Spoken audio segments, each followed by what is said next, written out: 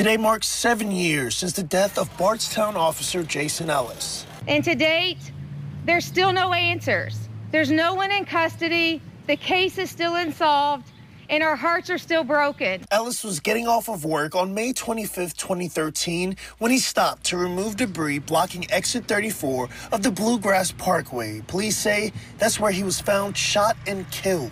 This is a man who gave his life in the line of duty to protect the citizens of Nelson County. On this Memorial Day Monday, loved ones gathered in Nelson County for an annual memorial bike ride in his honor.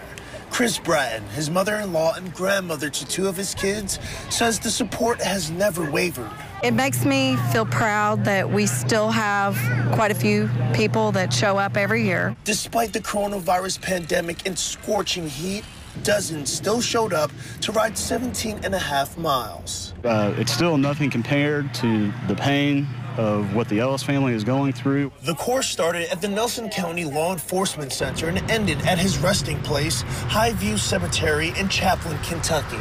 But as each year passes, his family grows more frustrated. I don't understand why it's still unsolved. I really don't. Somebody knows, and we're just still in shock that it's still unsolved.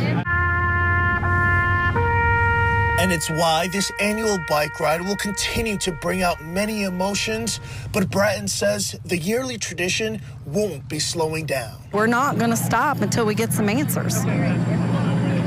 Every year, it's going to be just like this until we get some answers. Shaquille Lord, WLKY News. And the FBI Louisville Twitter page tweeted about the case tonight. The agency is still offering a reward of up to $50,000 for any information that could lead to an arrest.